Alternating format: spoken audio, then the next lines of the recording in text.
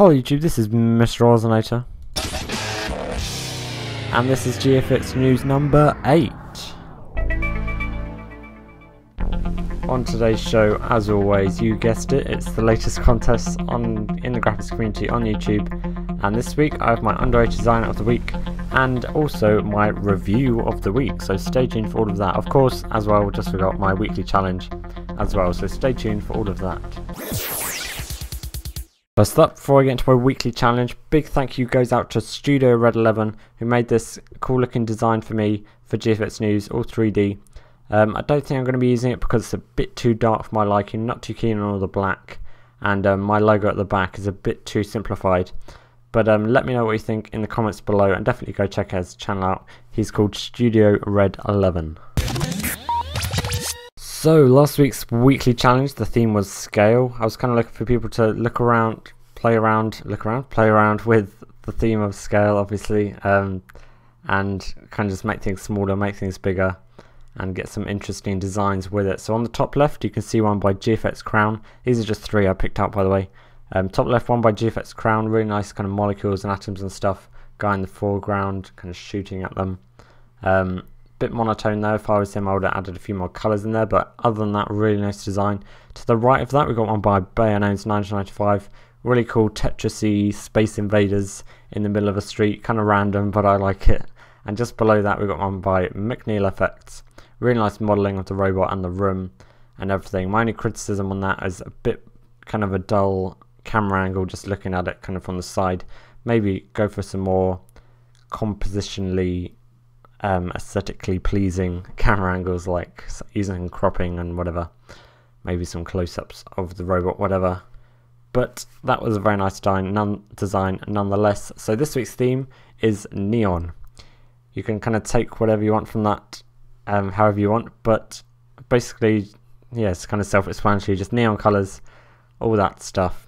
Post it as a video response, as you can read here. I don't know why I'm reading it out, but I might as well. Or send me a link and I'll give you some feedback, and if it's good enough, you may even get featured on next week's show. And contest time, just before I read out this rather large list, kind of large like last week, got a bit of a gripe with you at first, sorry about this.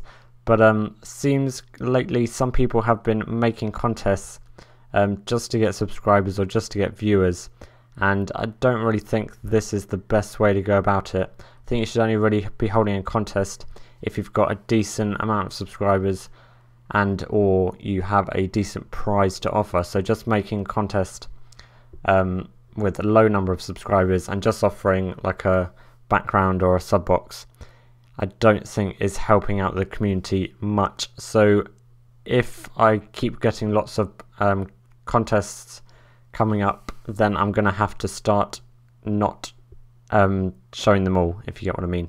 So I'm going to have to pick just the best ones, like the high subscribers or the best prizes. And obviously I don't want to do that, but that's just what I'm going to have to do, because I can't really go on like this having however many contests have here, 10 at least. Every week, because then it's kind of bad for everyone. The big contests probably get lost in this big list, and people will stop watching and they'll get bored. So if you want to hold a contest, I suggest you wait until you have a decent amount of subscribers. Don't do it in a way to try and get subscribers, because they're not really there for that reason. But anyway, I've been rambling on too much. This week's GFX contests. First up, Rupee is having one, ends on the 25th of May. He's got 2.3k subscribers, and prizes include $15, upload, subbox, and intro. Espinosa Design is having one, which ends on the 25th of May. He's got 700 subscribers at the time of me checking this, probably got a few more since then. And prizes include $100 worth of GFX and an upload. Edit So Real is having one, which ends on 25th of May. He's got 1.5k subs, and prizes include background, subbox, that should be subbox, and an upload. Abnormal 234 is having one, which ends on the 26th of May. Subscribers, he's got 1.5k subscribers, and prizes include intro or background and a subbox. Modern Arts 71, which ends on the 27th of May. He's got 2k subs, and prizes include $15, subbox, and upload. Fruit Salad with 2 T's and 2 D's is having one, which ends on the 29th of May. He's got 1k subs and prize includes sub box and upload. My bad, I just read the wrong line.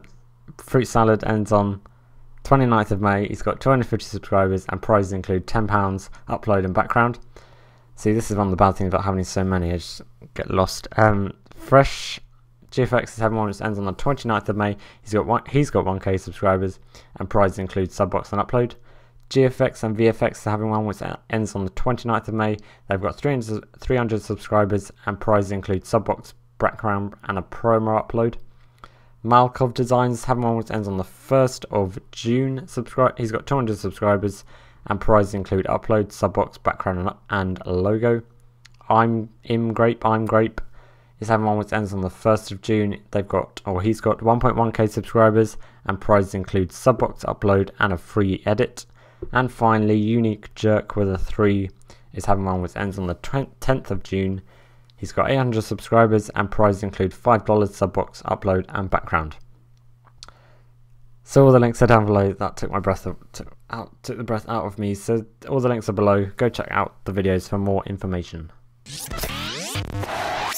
My underrated designer of the week is called GFX by Kirk, and I would have had him as my kind of upcoming designer, but since he's so underrated with only 8 subscribers, I thought I'd have him as my underrated.